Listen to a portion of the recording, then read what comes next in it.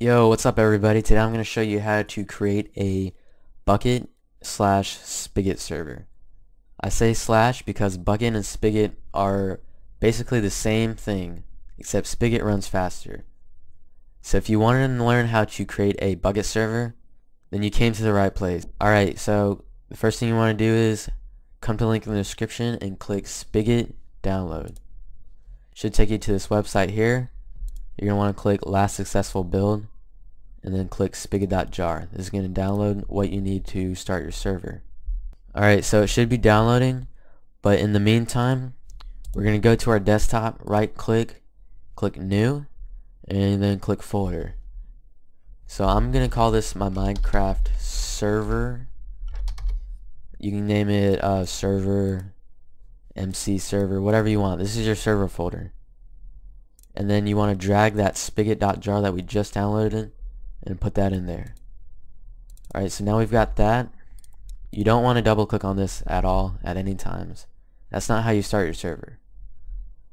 But to start it, we're going to have to create a new text document. So right click, click new, then click text document. Alright, so right click on this and click edit. And now paste in the code that I have in the description. It should say BAT codes, Java codes, but you're going to need to copy that and paste in the code that I have there. If the first code doesn't work when we start our servers, then you want to go back to edit it and try another code. But the first one should work pretty good. Then click save as after pasting the code in and call this run.bat.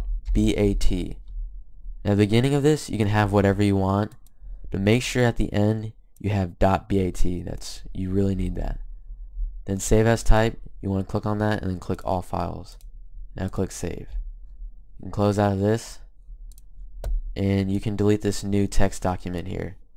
You can keep it, it won't hurt you, but I'm going to delete it to save space. Now the other thing you really need is Java. Java is something that you can download. You can click the link in the description and download Java if you don't have it already, but you need that to run a Minecraft server. So download that, install Java if you don't have it already. Okay, now we're going to continue. So this is how you start your Minecraft server.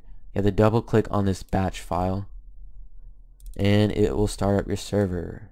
So if you see this, it's good, you're golden. Just wait 10 seconds and your server will start.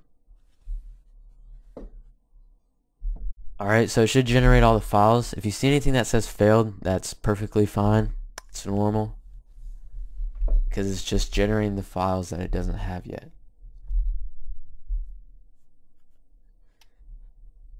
Alright, so now that's done. Whenever you want to stop a server, you want to type stop, then hit enter. Wait for that to finish. Then when it says press any key to continue, you can close out of it, but you don't want to close out of it without typing stop. Okay, so now open up the ops text document file and type in your Minecraft username. This will make you have full control of your server. Click save, exit out. Alright, now we're going to go into the port forwarding process. This is kind of tricky. Depending on what router you have, it's going to make a difference. The first thing we want to do is find out our default gateway. So you can go to your folders or your files, accessories, or if you have Windows, click the Windows key and R at the same time. This will bring up the run command. For Mac, I'm not sure how it is, but you guys should know or be able to Google how to open up the run command. It's usually in the files or accessories, but once you have the run open, you want to type cmd, hit OK. Now open up this black command box, type ip config, then hit enter. Alright, so we're going to see a bunch of numbers here. We want to go to our internet and we want to type the default gateway in our browser address bar. So those numbers that you see next to the default gateway, type that in up in your browser address bar and hit enter. Now it's going to ask you for a username and password.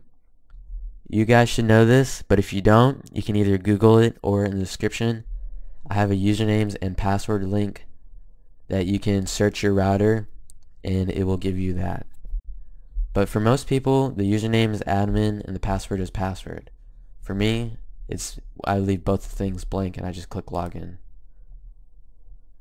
Alright, so your router page will most likely look different, but you just want to find anything that says wireless or port forwarding. Port forwarding is what we're going to do, so look for that. If you don't see port forwarding, you want to look for wireless or applications and gaming. That's mine. Alright, so type in for start port. You either create a new port, whatever it says on your router page, and you type for the start port 25565. Then for the end port, it's the same thing, 25565. If it asks you for a port name, you can type in Minecraft or whatever, but mine doesn't. Then for protocol, it's TCP/UDP or both. And then you hit enable. Once you're done, click save. Most routers don't require you to restart your router, but some people might have to restart their router. And if you had trouble port forwarding, then there's a guide for your specific router in the description. You click that link, search your router, and that guide will probably help you out pretty good, if this didn't. For your friends to connect to your server, go to your internet browser, go to ipchicken.com, that's in the description. And these numbers for the IP address that it says here, this is what you give your friends. This is how they connect. They type in those numbers there. And if that doesn't work, then they can try typing the same numbers and adding :25565. So it's just colon and then the port added to the end of those numbers. So either of those should work. If you're having any other issues, try disabling your firewall and that should help too. Alright, peace out guys. If you like this video, give it a thumbs up and subscribe for more plugin tutorials. See ya.